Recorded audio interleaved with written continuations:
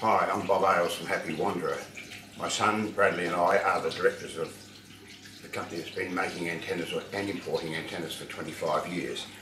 And congratulations on buying the new DT8 antenna. It's a brilliant antenna. It's a little bit tricky to put together, so the idea now is to show you how to put this antenna together very simply with a couple of little tricks, and it's very easy. Now, what you should do is you've got the brochure here, and that lays out all the parts, so it's best to lay out all the parts first, exactly as they are in the brochure. You know exactly where to go for. The only thing it doesn't show in the parts is this U-bolt. This U-bolt, and that's very integral, and that's what's been confusing people. So, when you get the antenna laid out, you'll notice that this is the reflector. It has 6 squares at the top side and 4 at the bottom with rectangles in the middle.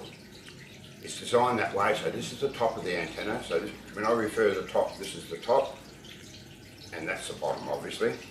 So the first thing you do is you get that part there with the edges sitting up, and you lay this over the squares with the hole to the top.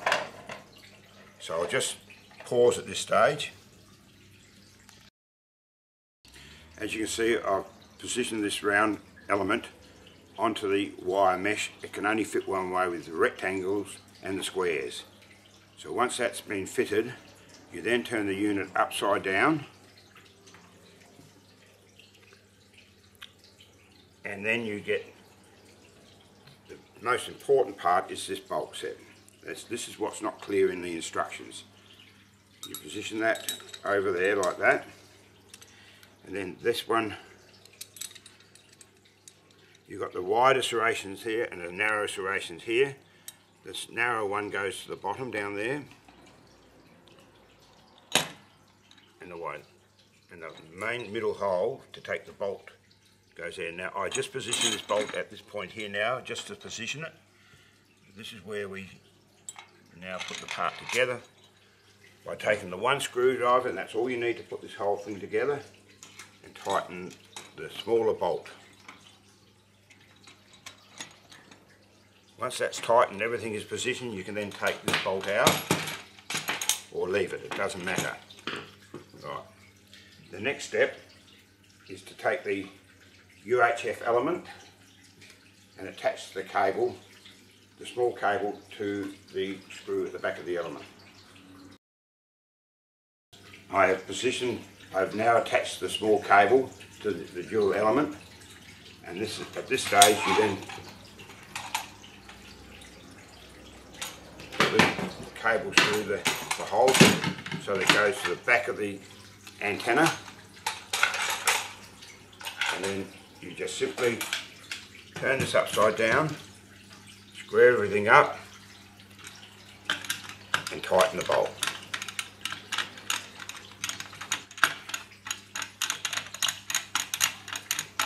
And the element, and now the antenna is put together. It's just a matter of now clipping the VHF element on. And this is the VHF element. Now the difference between VHF and the UHF is all city locations in Australia are now VHF, and this is when this part is used. This is for all country locations are UHF, and that's when this part of the antenna is utilised. Now at this point, it's easy to put this on before you attach the element, and this UHF cable coming from the UHF element is to go into the UHF in, which is quite clearly shown on the back of this element. So you just tighten it up, finger tight, and then attach the boot. Then you take the long cable, and with the long cable you screw that up the same, and that is into the UHF, VHF out. You screw it up finger tight and attach the boot. And therefore everything is now put together.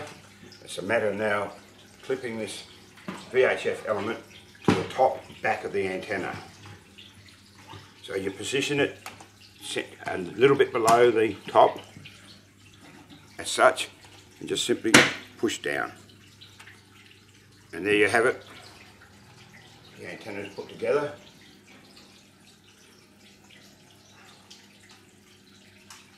As far as the total antenna goes. Now it's a matter of finishing off the U-bolt.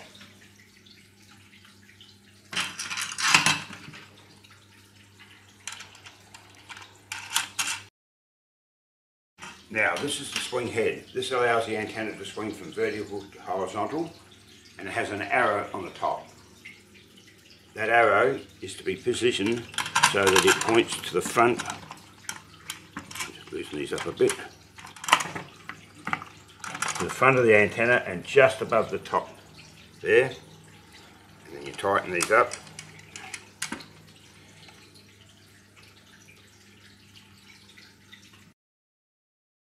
The antenna is now ready for use.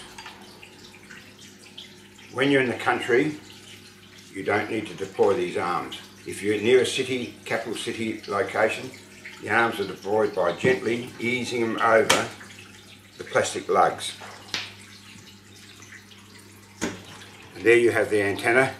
It's horizontal mode, and if you release this and turn it that way, it's in its vertical mode. However, this is the VHF element. There's no VHF in vertical mode in the cities, so you will never have it in this mode in a capital city.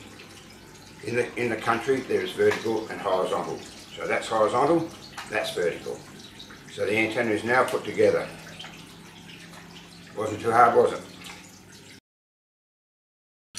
The antenna comes complete with the Shrew Van Wall kit.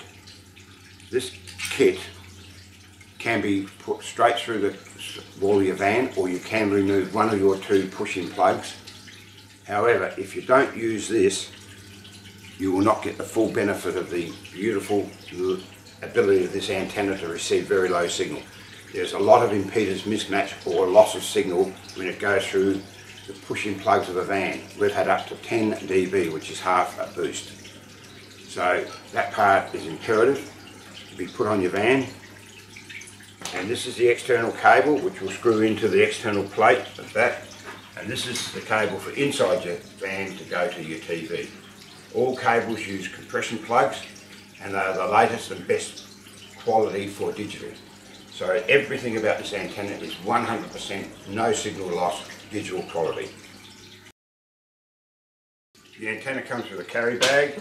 It's just a matter of gently winding the cables up and positioning the antenna into the carry bag.